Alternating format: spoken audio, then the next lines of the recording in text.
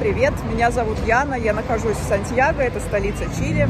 Сегодня у нас в планах небольшая прогулка по городу, и также мы отправляемся на местный рынок.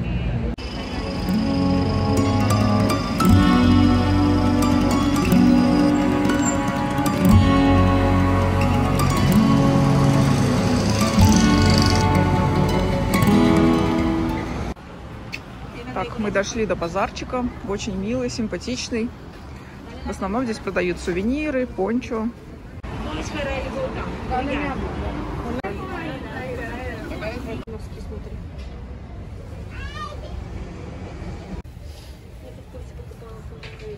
Можно зайти в тот магазин, где вы были. Смотри, маленькая лампа за ней.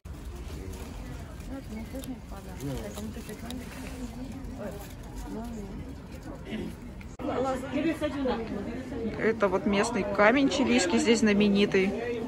Точно название не помню. И из него вот украшения продают. Лазурит местный.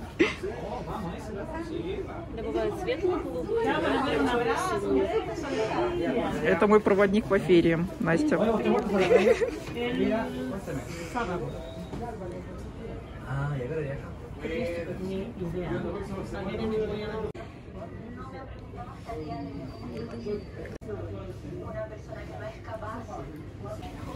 Здесь еще есть сувениры из этого камня. Вот эти головы с острова Пасхи, которые тоже относятся к Чили. Но можно туда не ездить, а просто здесь купить сувениры.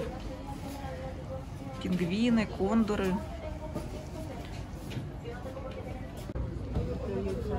Земной шар в миниатюре. Ну нет, это что-то похожее. Это из меди. Здесь, кстати, много меди в Чили.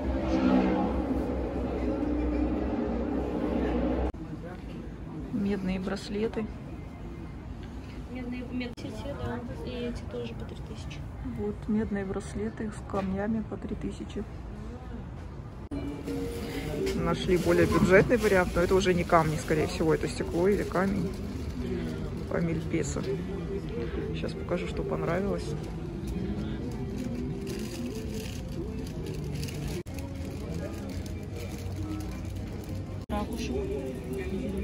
Еще по 1000 песо.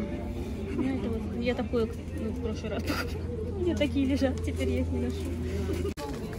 Такой классный шопер за 4500 песо.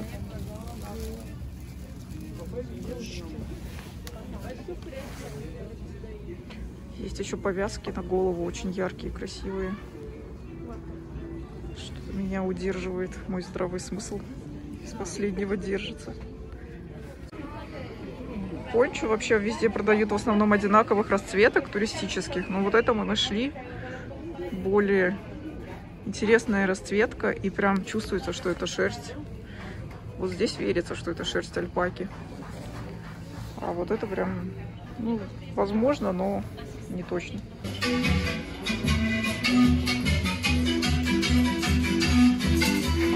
Это музыкальный инструмент из костей какого-то животного.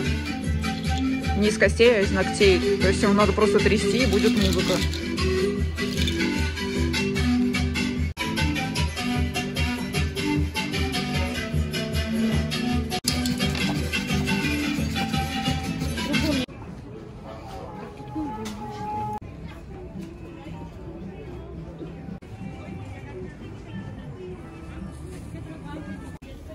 Да, вот как раз эти бусы, которые на альпак вешают. Пушистые, веселые. Немного жутковатый ободок или обруч, кому как. В целом у всех похожи сувениры. Да, вот по 1000 продаются, подороже. Разные. Я не видела, что такие. Это тоже мы еще не поняли, что это, но вот такая ткань, это, возможно, шарф. Тоже очень красивая. Мне очень нравится их вот эта национальная полосатая одежда. Мы тут решили потрогать эту альпаку, и она прям вообще как будто бы воздух, как будто, я не знаю, какой-то верх блаженства. Блокнот, это похоже на медь, вот это первая страничка. 3000 песо.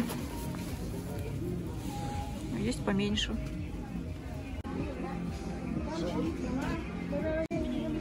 Ой, это тапочки, да?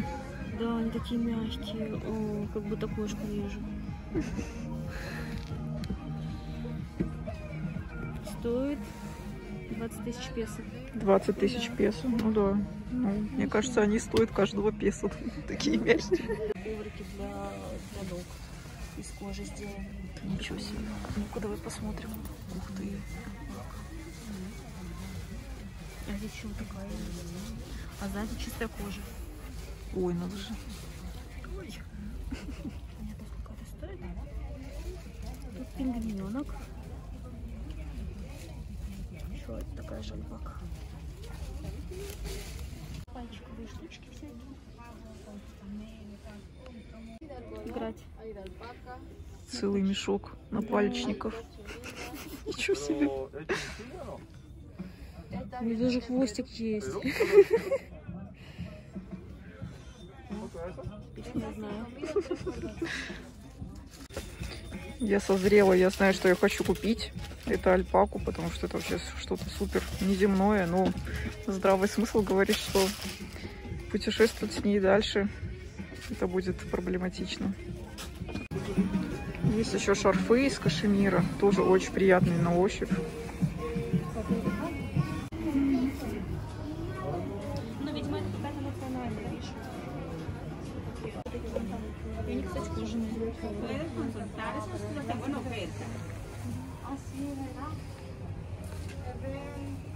Мы тут решили все-таки поинтересоваться, сколько стоит пончо. И вот это пончо, которое, как я понимаю, из альпаки, достаточно длинное, 35 тысяч песо. Ого, оно не влезает в кадр.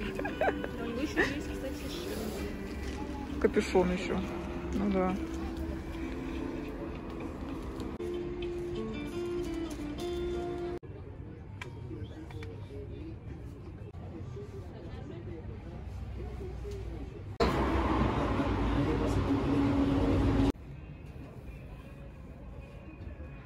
Кстати, здесь эти кошелечки продаются по 2000, а я побольше купила на другом базаре за 1000 песо.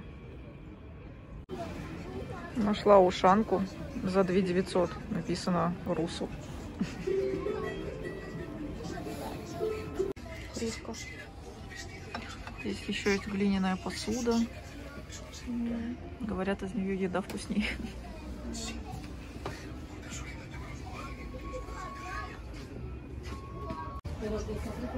Опять напалечники нам попались. Сколько они вообще стоят? 2 штучки за 100 рублей. 2 штучки, 1000 песо. Это кто? Это Ахан? Может, божья коровка? Наверное, божья коровка.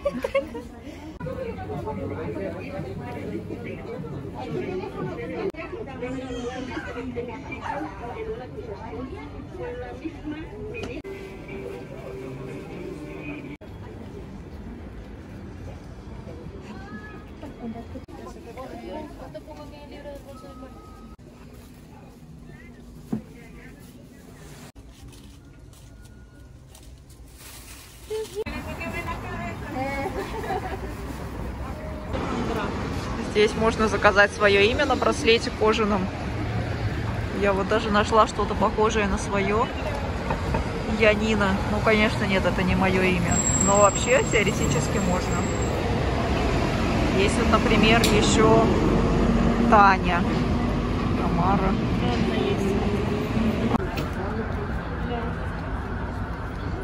В виде кепочки кошелек. Потом, кажется, это в виде ботинка. Угу. Да, в виде ботинка.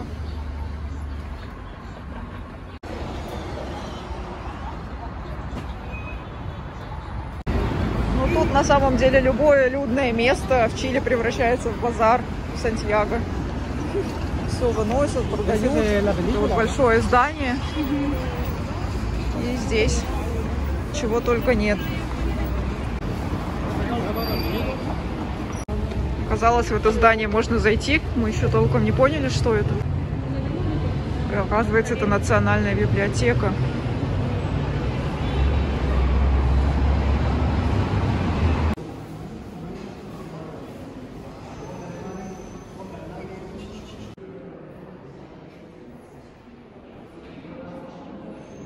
Так, мы зашли внутрь, спросили только вот этот пас мобилидат, то, что мы вакцинированы, вход бесплатный.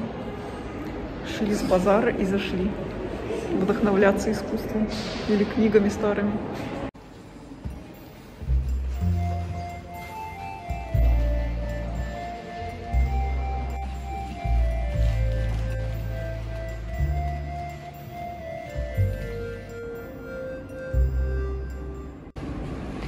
Как делаются фото.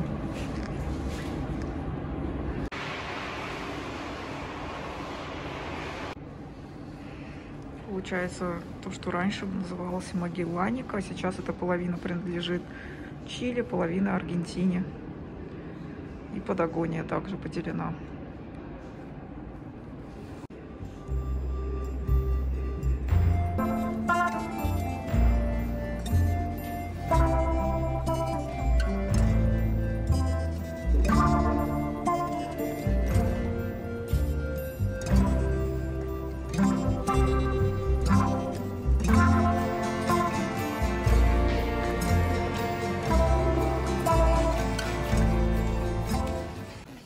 Такой пол скрипучий.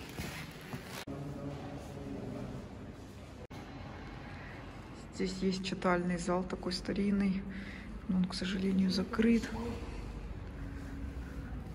Вообще.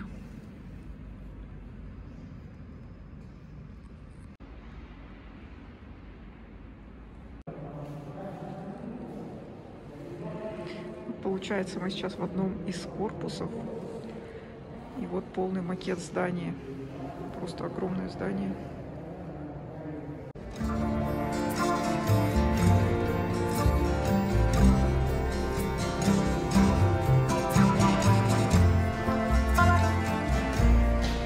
Мы добрались до второго базара. Это здесь называется места Ферии. Вот здесь немножко небезопасно вообще, поэтому не знаю, почему я даже достала телефон. Надеюсь, мне его никто не украдет. Здесь продают в основном бэушные вещи. Сейчас немножко посмотрим, что здесь можно найти. Так, я пойду за могучей Настиной спиной. Она меня прикроет, если что.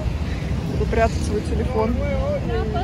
Вообще нам нужна сим-карта. Вот Настя сейчас спрашивает. Здесь все можно еще дешевле взять, всякие сувенирчики. Нашли сувениры. Особо нет. Son así los bombones, bombonvillos, así los bombones.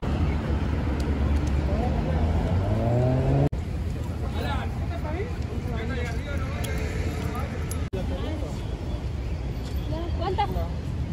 Hola. ¿Cuánto? 80. Сколько он сказал? 6 тысяч песо. 60 тысяч песо макбук. Ой, ноутбук HP.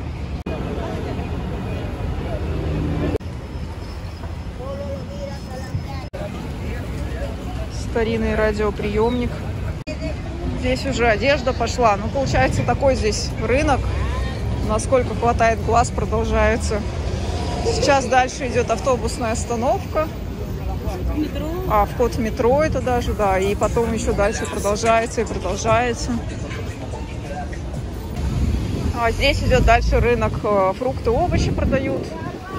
Кстати, можно немножко показать цены.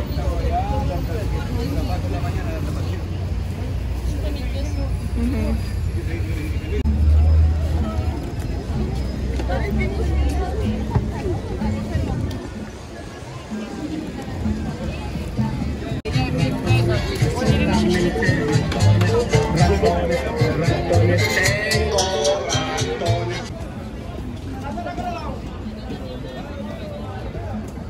Ну, этот виноградный. ¡Ay, filete, filete, filete, filete!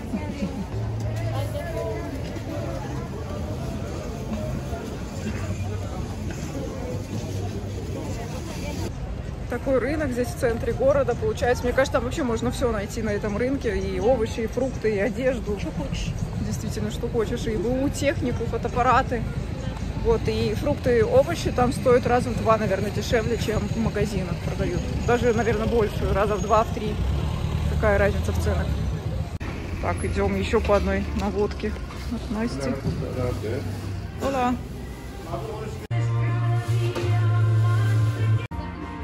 Такой интересный ассортимент в магазине. Там посуда продается, здесь очки какие-то бэушные, кружки. Чехольчик для вина. Ух ты, для бутылки. Оригинальный. Тоже Ферия.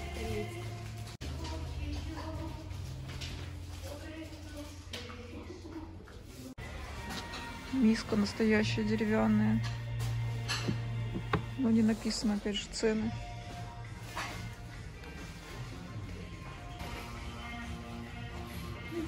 В этом магазине можно просто дешево все купить.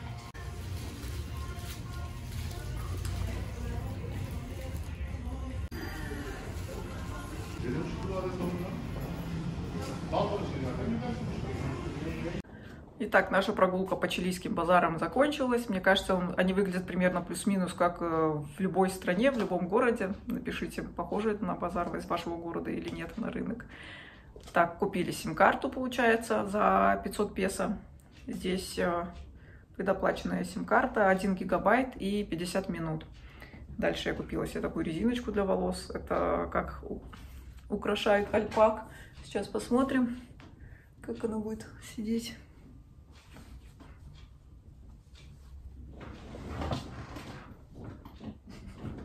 Не знаю зачем, это была такая спонтанная покупка. И шапка. Шапка стоила 3000 песо, но это не альпака, конечно, она такая двусторонняя. С этой стороны, с этой стороны. Здесь еще помпончик. Так. Такая шапка с косичками. Вот так. На этом я с вами прощаюсь. Всем пока-пока. До следующего видео.